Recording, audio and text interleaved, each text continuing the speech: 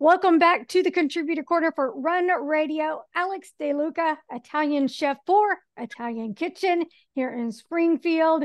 You've got so many things that we need to know when it comes to Italian food. So what do you have this time?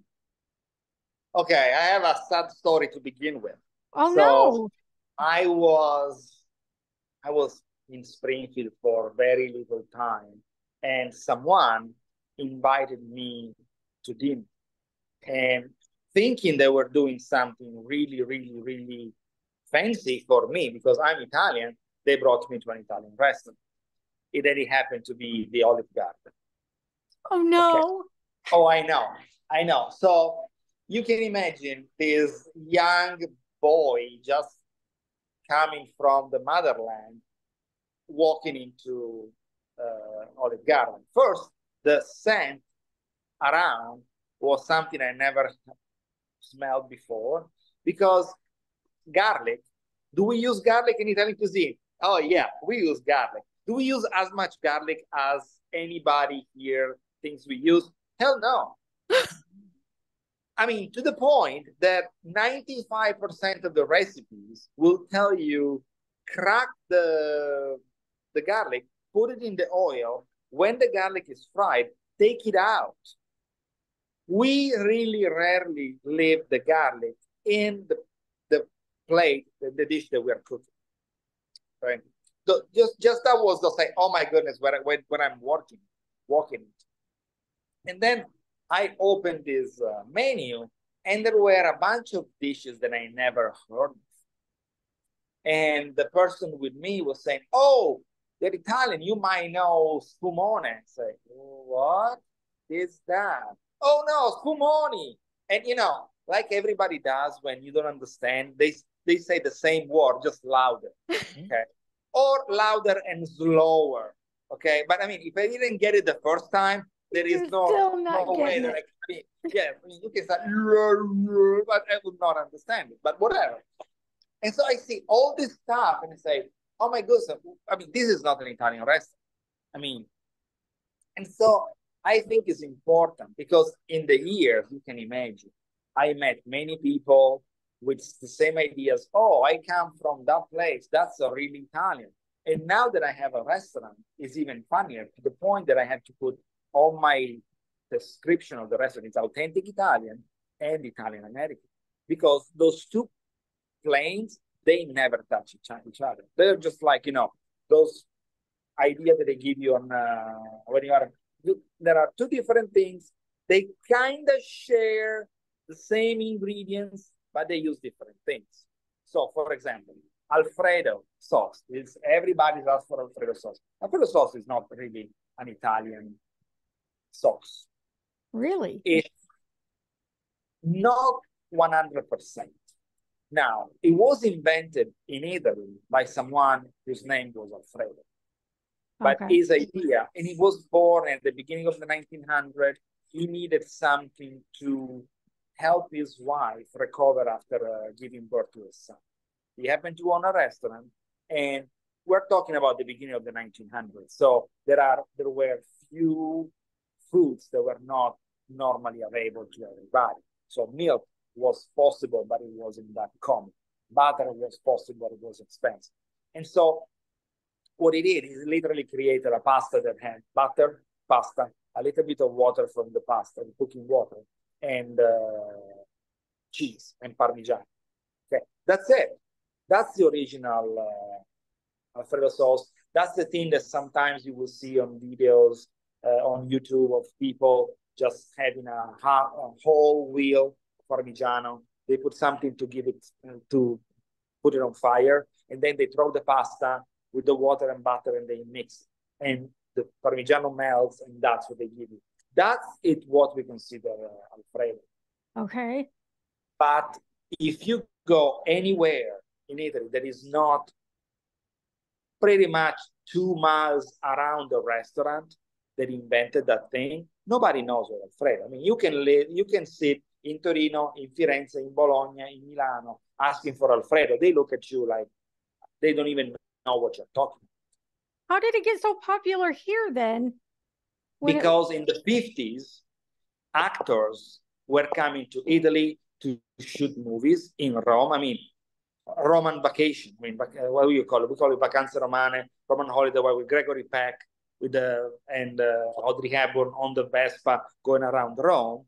All those actors were coming to Rome, going to eat in the main restaurants, find that that dish was good for how simple it was, and bring it back. But of course, they bring back this idea and they explain the way they were able to. And so if you come to me and say, I had this thing, and you give me an idea what it is, unless I know what it is, I'm trying to recreate it. Okay. And because, you know, it's not easy to recreate the technicality of making a dish, they added cream. And so it became this heavy thing. Well, the origin, yes, it's not light, but it's not as heavy as the Alfredo here. And sorry, hold your seat because I'm going to give you something. Something is bad. It's really bad.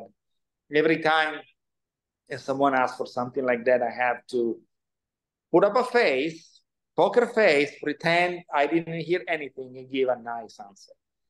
We don't use chicken as a protein in any pasta. If you ask for chicken, people literally will, I don't even know. I mean, they will just either laugh at you, think you're crazy, or don't even acknowledge the information that you just gave them. So then what do you primarily use in Italy? Oh, we use beef, we use seafood. You don't put chicken. That's it. I don't know why. Don't ask me why. I don't know. But every time someone says, can you put chicken on that? No, I don't know. I cannot put chicken. I mean, I'm not going to put chicken on that stuff. Oh my because goodness. I don't do that. I don't know why chicken is not something that we put in pasta. So Alfredo is not Italian, and chicken Alfredo is even less Italian than that. But it's not the only thing. I mean, months ago, a lady came here to the restaurant and asked, oh man, you're an Italian restaurant. Do you do muffalata? Of course, the answer is yes. We do yes. And then I go search for it and say, okay, what is a muffalata? Because I never heard of it. And it comes out that, yeah, it was invented by an Italian person in New Orleans at the end of the 1800s. So you said yes because you didn't want to disappoint her, and you went to look it up. Because she said nobody's making it. So yeah, that's my normal thing. Do you make this? Yes. And then either I invent, I figure out how to do it. But you know, at the end of the day, if you know what you're doing, you can pretty much create anything, unless you are, you know, in a pickle. So muffalata is not Italian as well. The nice sandwich with all those layers of meat. No. I go farther. All those sandwiches that you see advertised online with that much meat that you say, oh my goodness, they're not Italian. Even the one that they call the Italian because all that meat. No, that's not Italian. No, we don't have anything that looks like that. It's been very Americanized. A lot. Okay, a lot. Or one of the biggest disappointment that you have. So you are, imagine me growing up in the 70s, the 80s in Italy. We get all these American TV shows, and you see someone is eating a pizza, it is eating a pizza, and it's dubbed. So pizza con pepperoni. And so you go, man, these American people, they love pepperoni like nobody's business. For us, pepperoni is peppers. Okay. So you come here, you ask a pizza with pepperoni, and they give you that, and you say, okay, there's a problem here. Or Americans get disappointed because they go to Italy, they ask a pizza with pepperoni, and people say, okay, and they bring a pizza with peppers. Oh my goodness. Exactly. So there are little things that get lost because the people who came here in waves from Italy, they evolved being in the US. They don't evolve being in Italy. And so there is a discrepancy between what they think is Italian and what is actually going on in Italy. And so I meet people who have been here for 3 or 4 generations, and they have all these old ideas what's Italian. And I mean, that stereotypical idea that they have is not there anymore. We are a little bit more different than that. But the last thing that I want to tell you is never, ever, ever, ever, ever, ever, ever, ever, ever break your spaghetti. Every time you break a spaghetti, a handful of Italians die of broken heart. Hey, don't say that's not true. Why can't we break our spaghetti? Yes, Why? you don't break a spaghetti. Every time you break a spaghetti, an angel loses his wings. Don't tell fibs. Why is that? Does it ruin it? Yes, it's a rule. You put them in the pot, you put them in the water, wait for them to get a little bit wet so they fold themselves, and then you mix them. And then cut them. No, you don't cut them. If you bring it to me and then I cut them? No, you don't cut them. No, you get your plate. I go as far as letting you eat the spaghetti with a spoon and a fork. So you can roll the spoon.